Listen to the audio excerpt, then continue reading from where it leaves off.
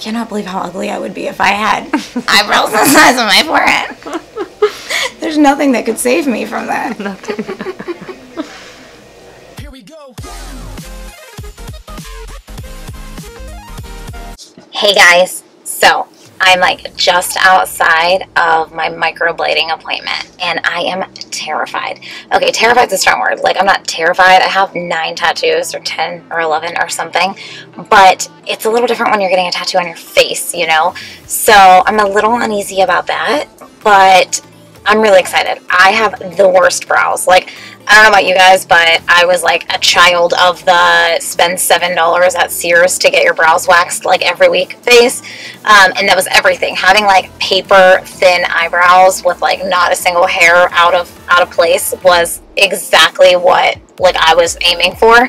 And as a result, this is what I'm working with. So like no brows. I am headed in. I've been waiting like 6 weeks for this appointment. So since we're new to Dallas, I was super uneasy about finding just like a random person to tattoo my face. Like, there was a bunch on Groupon and all kinds of things, but I didn't know like exactly where to go and like what I should look for.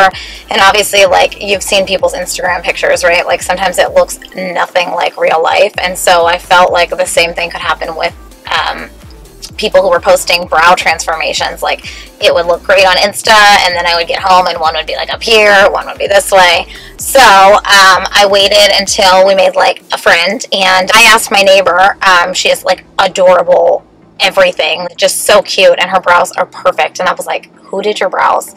And she told me, she gave me the name, and so I found this person on Instagram, and like made sure I checked out their Instagram, and it like matched up with what she said and matches her brows. So anyway, but what's super cool about her gig is that she travels around everywhere doing brows, and so are we not soulmates anyway? Like, spirit animal. I've been waiting till she came back to Dallas to do an appointment here, and here we are. So it's happening. I have like 10 minutes until I go in. Well, I mean, I have like 10 minutes until it starts, which means I'm probably gonna go in now because I'm like a weirdo. I like to go into places like 37 minutes early and be like, I'm here and I'm prepared and I'm ready. I have to pee so bad too, like so bad, and I should probably do that before I start getting like just tattooed on the face. Okay, let's do this thing, you guys. I'm ready.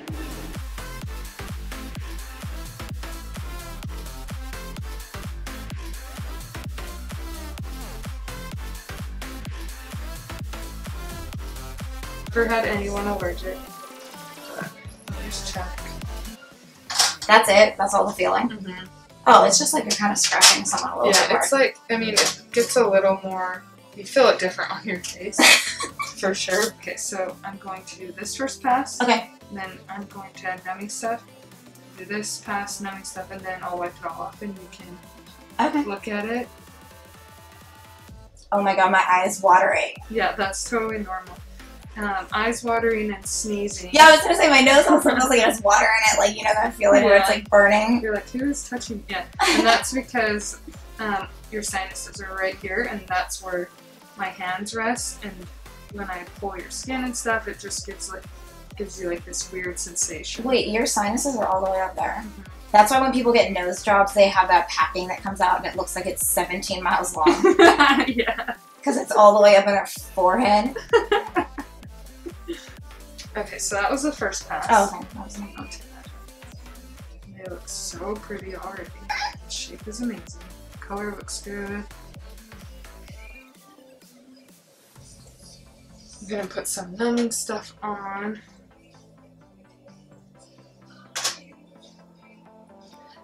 God, this is a terrible angle review though. No, it's really not. Actually, maybe that might be better. Okay. But you still look cute. That's not what I was trying to get right up my nose. Add up the old nose hole. No, that will be great. Oops, I'm moving. So the weird thing about this is the second pass, or sorry, the opposite brow always hurts worse. Really?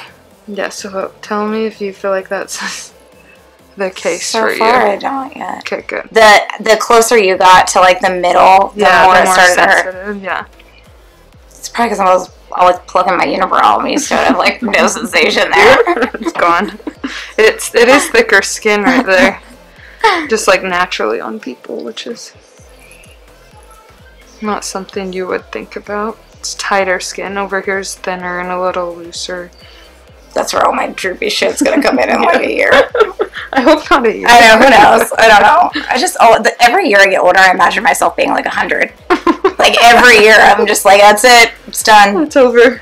I'm going downhill. Yeah. I found like 5 gray hairs this morning, like somewhere just like buried in my head. I was like, I was pulling them out like at the root. Really? That hurt worse than this. That probably hurt way worse than.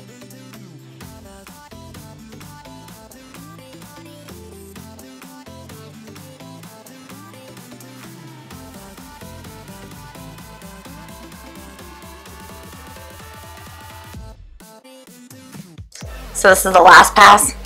Yeah, so this will be the last pass on this eyebrow. It will just be more of detail filling in and that fun stuff.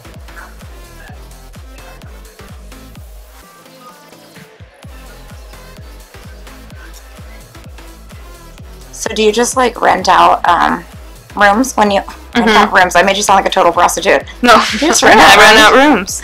Yeah, so I rent out this room. This is at the Lash and Glow studio in Keller, Texas. And then I randomly started going to Amarillo, and I rent out a room at, it's called the Perfect Peach Waxing Studio.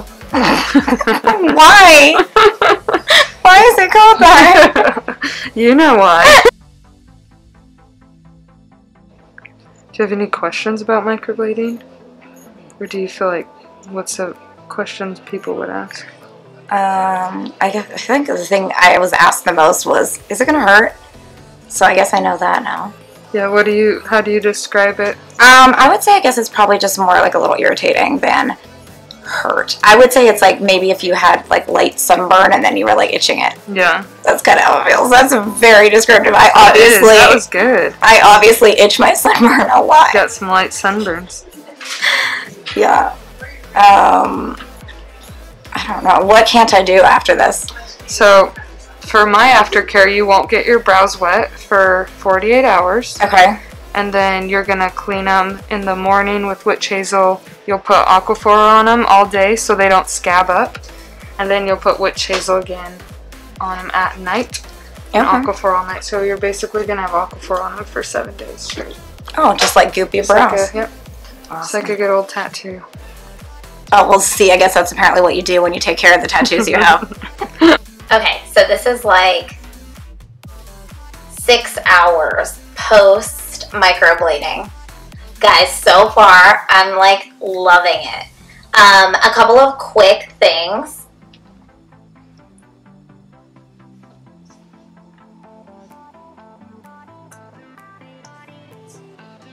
Okay, so this is like 6 hours post microblading. So far, I'm obsessed every time I look in the mirror, not with myself, just with my brows, from here up. And a couple of quick thoughts, like immediately after microblading, so that like I'm thinking about it now. It didn't hurt a ton during. It felt sort of like scratching. And it didn't really hurt afterwards, but I will say, so it's like 107 degrees here in Texas right now.